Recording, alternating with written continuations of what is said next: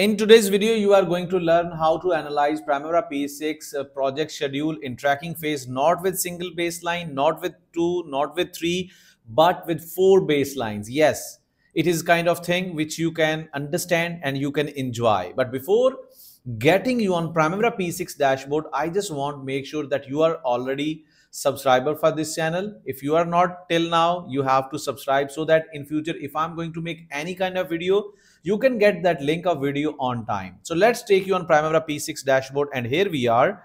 You can see that this is something like project MEP project, and you can see there are already in Gantt chart. You can easily understand project in the tracking phase.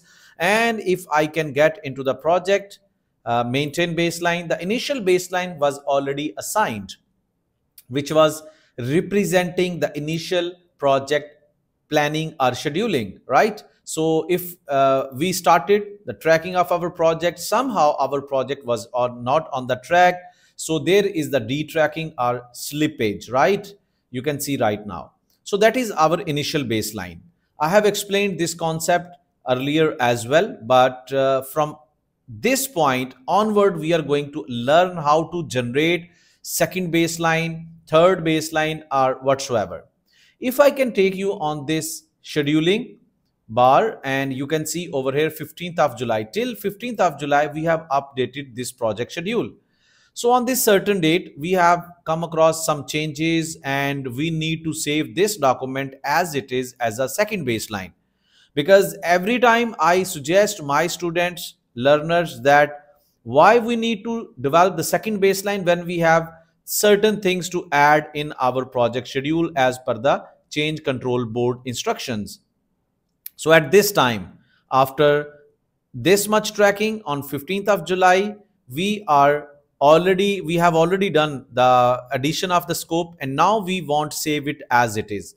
So again, we have to get into the project maintain baseline. As of now, 15th of July is the data date. We are going to save this document as it is. The same steps will be followed, and here it is.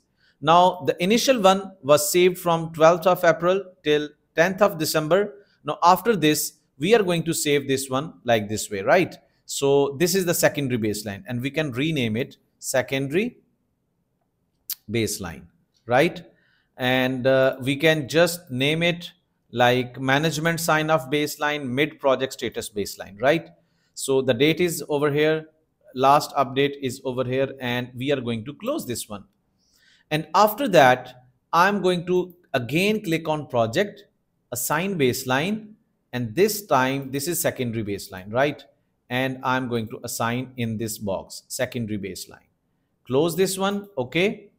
And if I want to see, this is primary baseline. This one is primary baseline. As soon as I'm going to assign this one, the secondary baseline is going to show up underneath, because now it is representing, because freshly I have assigned it. So it is actually going to representing the blue bars are the current status oriented bars already, which are this. So further on, if I'm going to change anything, then it is going to present the slippage, right? So the third setting, I will take you into the bars. If your secondary baseline is not showing up, you have to go down, and here, if the situation is like this one, what you need to do, you have to just make it secondary baseline and change the color as you want, and then you have to make over here second baseline. If this is second, it should be shown in the second row. These are the basic settings. Apply and done. And after that, you have to make over here under view, there is table, font and row. Here just make it, you can see that it is recommended that you should make it like 22. Select height for a row like 22, right? Apply, and like this one. This looks good, right? So that is the secondary baseline. So I will guide you further after some time, like 1 month. You have updated your project. Again, something is coming. Again, something is coming like variation. Some cost is going to be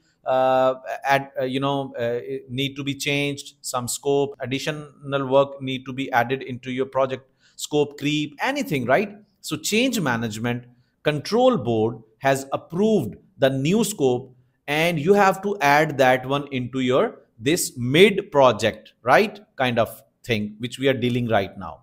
So at that time you are going to add, let's say I'm going to add over here a few new things I will get into the project.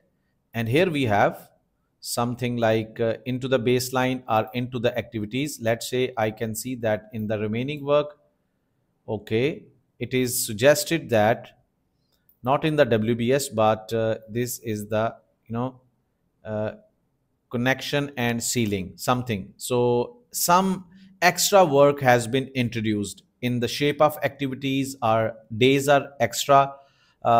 We need to add extra days, right? So anything can be. So that afterwards, I am just repeating it after 1 month, 15 days. After saving this baseline, we are tracking our project and something same is happening again. So after absorbing or adding up all that scope, change in the cost or change in the duration, after adding into this project baseline, the secondary baseline, now you are supposed to add this as a tertiary baseline. I hope you can get my concept, the thing which I'm going to convey over here, right? So once you are going to add, like the date should be changed, like you can see over here. Let's suppose this is, I'm not updating activities over here, let's say, and schedule. Okay, again slippage is here because now this time you have added already few things or updated your project schedule. So again you can see that I have added few things. So I'm going to just add one more WBS over here just for the sake of understanding sometimes, you know. So drainage system, there is safety works, huh? So just like this way, just add a few activities A, B, C, something like that in a quick way around. Anything changes A, B. I here I need you to only understand what I 10 days, 12 days. This was introduced later on, and just link up, and this will be link like this one, and then further activity details, relationships.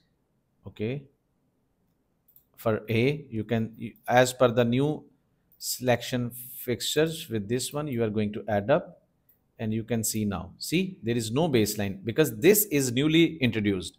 Now this is new work, right? So at this time you want to maintain baseline, so add, save a copy. So this is as per the 30th July tertiary baseline TBL, right? So this is also mid project baseline, close into the project, assign baseline, and tertiary baseline will be here like this one, see, and okay, but it is not showing up there, right? You are right. But what I need to do, see now secondary baseline, with respect to secondary baseline there is slippage, with primary baseline there is slippage. Now there is tertiary baseline, but it is not showing up there. So I'm going to right click bars, and there is tertiary baseline, this one, third baseline. So change the color, yellow is okay, but I just want make sure like this one, apply, and okay, and you can see this is our tertiary baseline. See now you can see that tertiary baseline. Okay, you can change the color because the composition is a bit different, right? Apply, you can change like this way, right? So tertiary baseline is showing up there, right? So that is how you can assign multiple baselines. It is going to enhance your understanding. So before signing off this video, I would request you people to just write in comment section area Primavera P6 baselines variety analysis, so that maximum people who are just searching this topic can get this video easily. See you in my next video. Thank you very much.